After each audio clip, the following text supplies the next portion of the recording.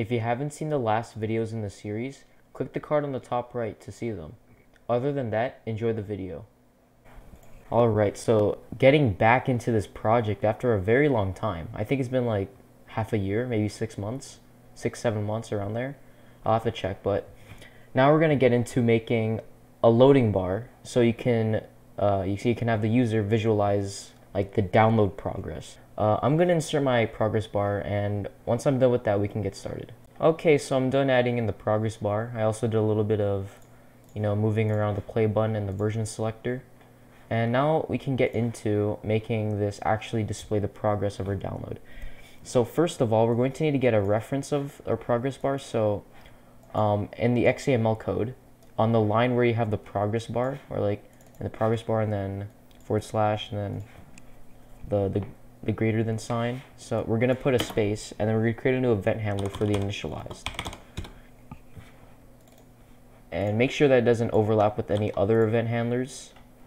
So once we have our event handler, we can now get into the code.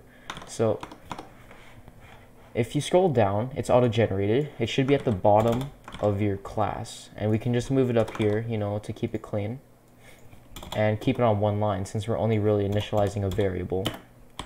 And in here, we're going to, I already have a progress bar variable set up, so we're just going to assign that equals, and then we're going to cast our sender into the progress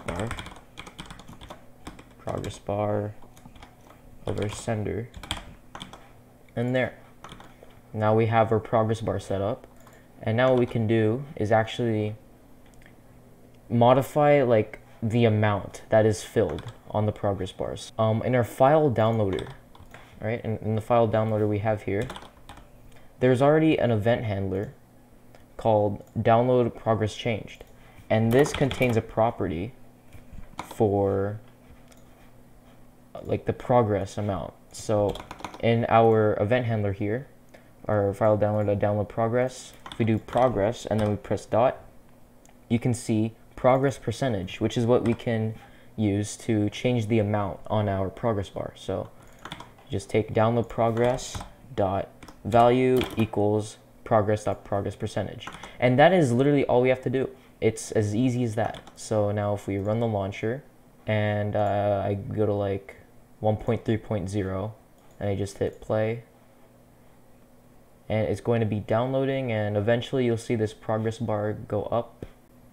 Oh, there you go. There. And the game has launched.